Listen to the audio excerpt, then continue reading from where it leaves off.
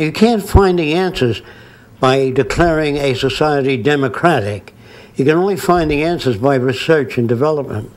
You can't find the answers by putting people of high moral character in government.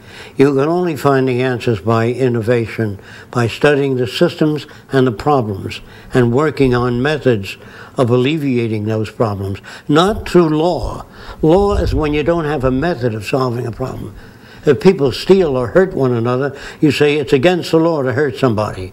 Well, if a person doesn't have the means to live by, he's going to hurt somebody to get the money or whatever they need.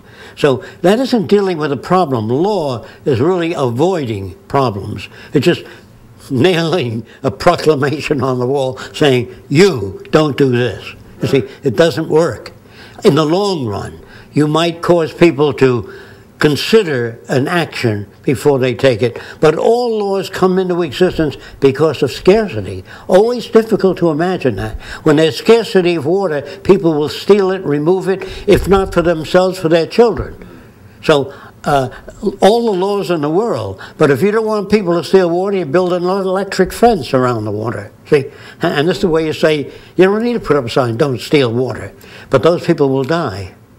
So we don't want to do that. We don't want to build a fence around our country, say, this is the greatest country in the world, we're going to keep it that way. We depend on other countries. If we live to ourselves, I can assure you, we'll die of ourselves. Right. Because if the Russians do nuclear testing and they dump radioactive stuff into the sea, or the Japanese, the world is one big place, and the air moves around, and the waters move. Therefore, living to yourself, your little isolated colony, your little culture that you want to build, your little city that you want to build of people with like-mindedness, all of that has no basis for survival.